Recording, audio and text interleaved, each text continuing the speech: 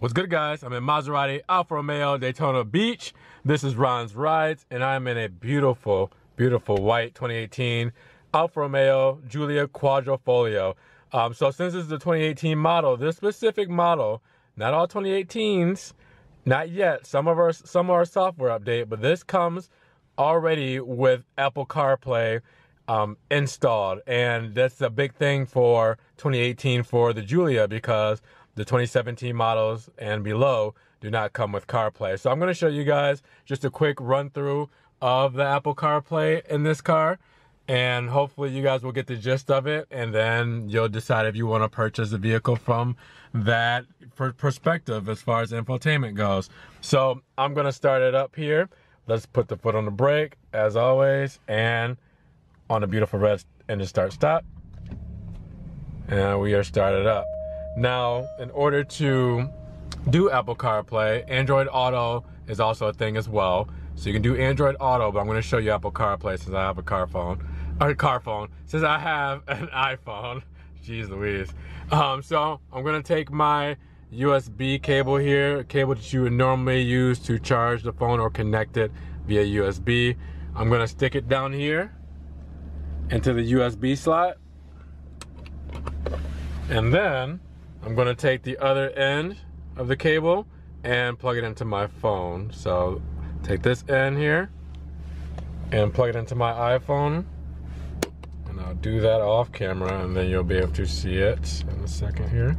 But once I plug it in, it's going to recognize the phone, and then it's going to switch over right off the bat. It's that easy. So now you see I have my phone, it says CarPlay on it.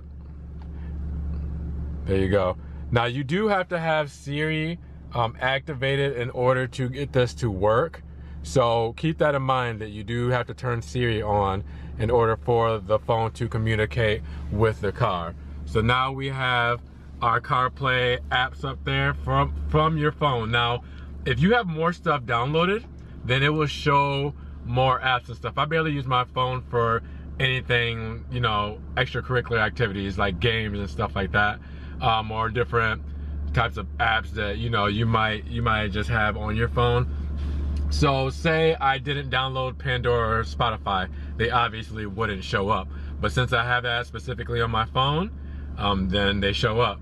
So I want to show you what is a great thing about having this now is your maps, because I know a handful of you don't really like the navigation on the Giulia, so you can either use Google Maps or Apple Maps and use that instead. So let's just go to it, and I'm going to show you how to navigate that too as well. You're going to use your big trusty button here to move left and right. So you're going to twist left and right, and you'll see the blue highlight there.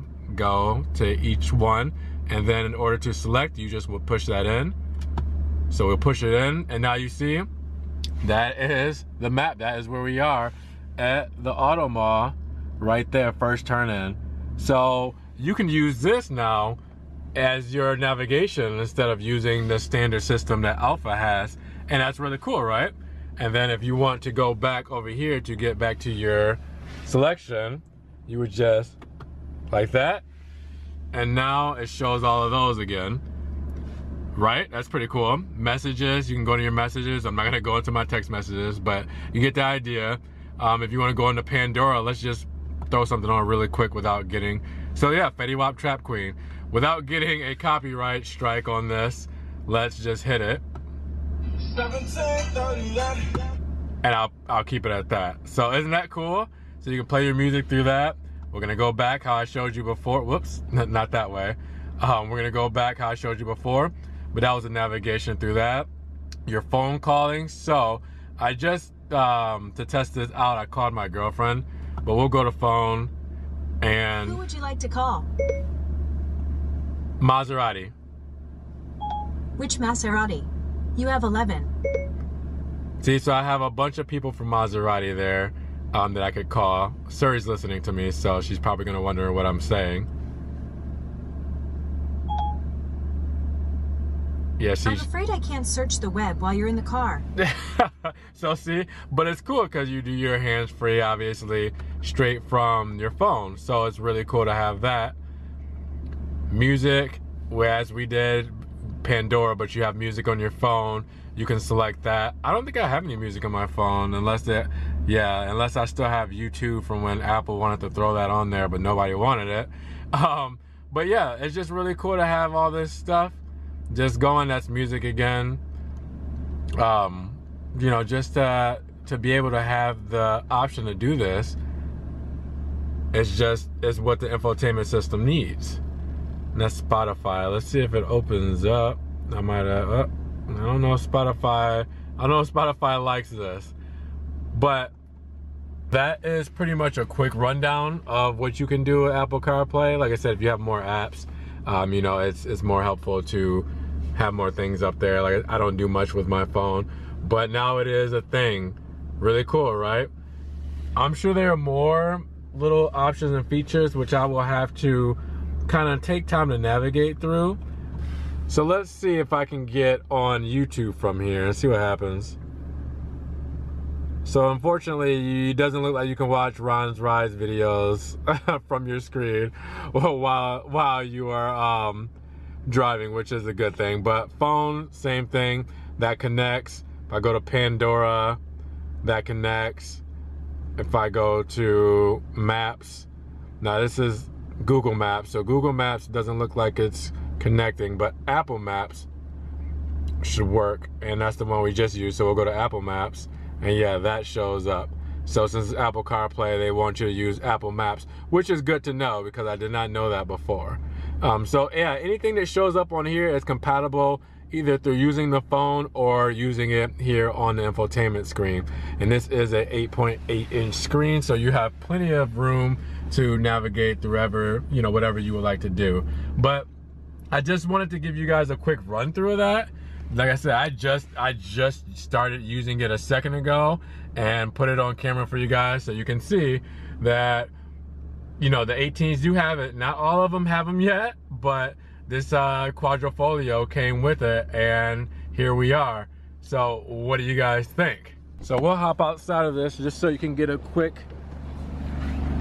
peek of the car. So 2018 Giulia Quadrifoglio.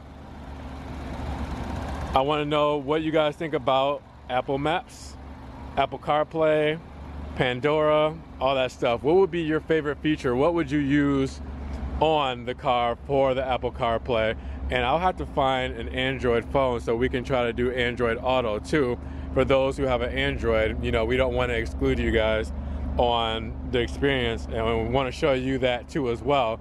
But I just wanted to see what you guys would think and see if it would be helpful for you guys if you wanted to use it. With that said, hopefully you enjoyed the video.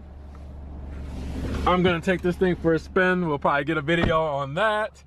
With that said, give this video a like if you did enjoy the demonstration, and definitely throw me a comment. Let me know what your favorite feature of this would be, and subscribe to the channel if you love the amateur Maserati Alfa Romeo videos. It's been Ron's Rides. Good one for you guys, hopefully. With that said, take it easy. Have a blessed day. We'll talk to you in the next one. Peace.